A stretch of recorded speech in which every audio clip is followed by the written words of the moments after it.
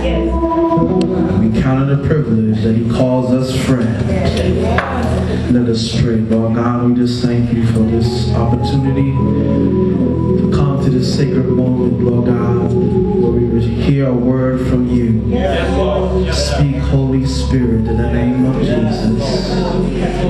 Bread of heaven, bread of heaven, feed us till we want no more, because it only happens after prayer. In Jesus' name we pray. Amen. I won't be before you long. Amen. We're looking forward to our fellowship.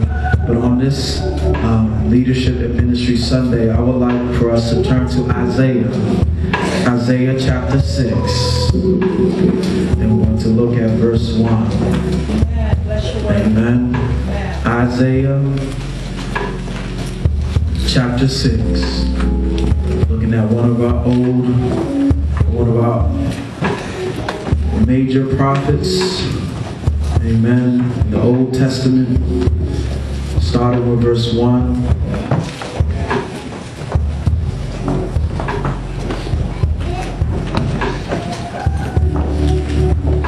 And may we all stand for the reading of God's holy word.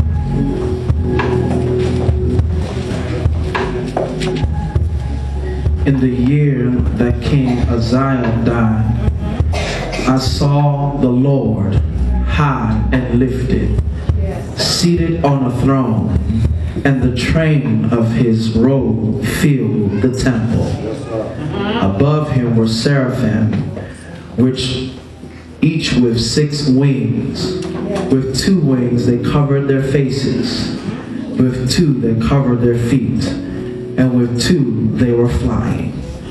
They were calling to one another, Holy, holy, holy is the Lord Almighty. The whole earth is full of his glory.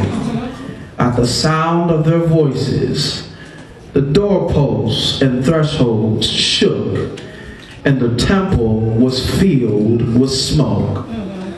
Woe to me, I cried. I am ruined, for I am a man of unclean lips, and I live among a people of unclean lips. My eyes have seen the King, the Lord Almighty. And one of the seraphim flew to me with a coal in his hand, which he had taken with tongs from the altar. With it he touched my mouth and said, See, this has touched your lips. Your guilt is taken away, and your sin is atoned. Who shall go for us? Who shall we send? And I said, Here I am. Send me.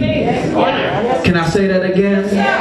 Here I am. Send me. The word of God for the people of God. Thanks be to God. For a little while, I would like to preach from the subject. Matter of fact, I would like Isaiah to come and preach for me.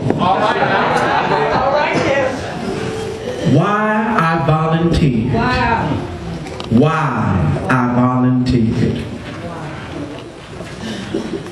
Here I stand with an assignment from God to be the prophet to his people.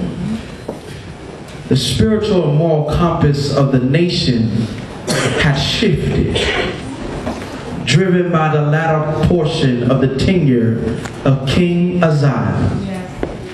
King Uzziah was generally a good king with a long and prosperous reign. However, pride would poison his mind to the point that he tried to take over the duties of the high priest. This pride and lack of reverence and awe for the things of God altered the hearts of the people of God. They believed that they were blessed yet God's wrath will soon come upon them. It was my mission to go and tell the people of their sin and spiritual condition. Yes. I received this assignment because I volunteered.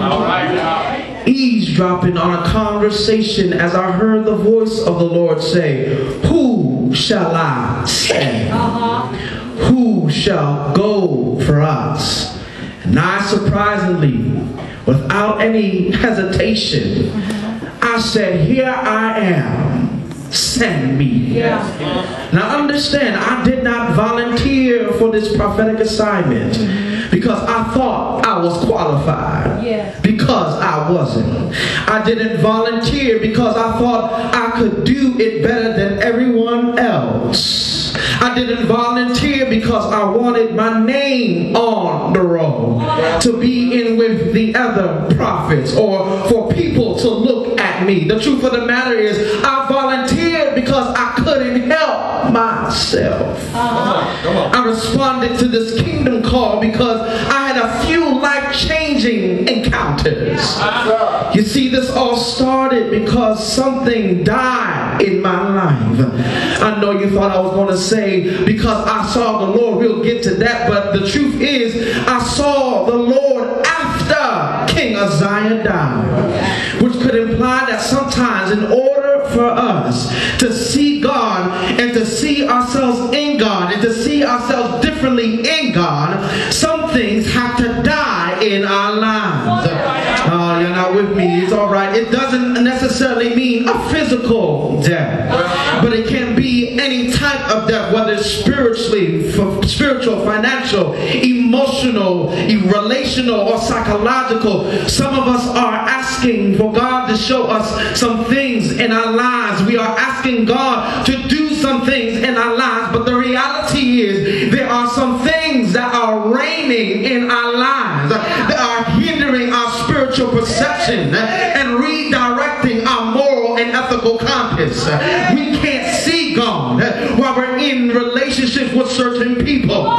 We can't see God being dependent on certain substances and habits as our escape and relief.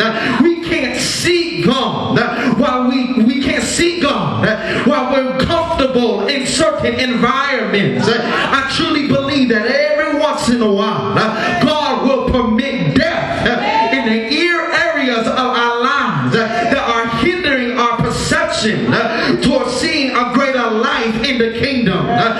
Do I have a witness in here? You didn't know why they left, but some people who are no longer dealing with you are now gone. You don't know why they stopped calling you and texting you, but they're now no longer communicating with you. You don't know why they're no longer your Facebook friend, but they befriended you. You don't know why certain events have taken place in your life, but they did. And as soon as it happened, as soon as they left, you saw the Lord high and lifted up. Do I have a witness in here? Is there anybody here that knows that you're here today because some things have been moved out of your life? Some habits had to die. Some people had to leave. Some circumstances you had to lose so you can see God and see yourself in God. Come on. Thank you, Lord. Yes, sir. King Uzziah was the embodiment of the inconsistencies of humanity. He started out all right. But human pride is the kryptonite for every human king. The one whom we looked up to for spiritual and social leadership and influence showed us the frailty and inconsistency of flesh. And once I encountered the inconsistency of humanity, the inconsistencies of a human king, I saw the immutable, the unchanging King of Kings and Lord of Lords, high and lifted up. Sometimes, hear me, we deify. We make gods and idolize certain things and people. The truth of the matter is, once King Uzziah changed in his ways and then he died, I learned not to put my trust in the temporary and the mundane. Sometimes we need human disappointment to see divine hope. And after King Uzziah died, human disappointment, I saw the Lord, divine hope. And is there anybody here that can testify that you are here today because can't nobody do you like Jesus? After everybody left, after all the things happened to you, after people had disappointed you, you couldn't rely on that BFF anymore. Once you called that person and you couldn't get a dial tone, when you called that person and you saw that person that turned their back on you, you realize the inconsistencies of humanity. But then at the same time, you felt the presence of God. You heard the Lord speak to your heart. You got a phone call from the right one, from the Holy One, telling you that this too shall pass. You got a word from God after you've been disappointment. Is there anybody here that can testify that can't nobody do you like Jesus? You searched all over and couldn't find nobody. You searched high and low and still couldn't find nobody. And you realize that after human disappointment, nobody greater than God. Do I have a witness here? You can depend on the wonderful Counselor,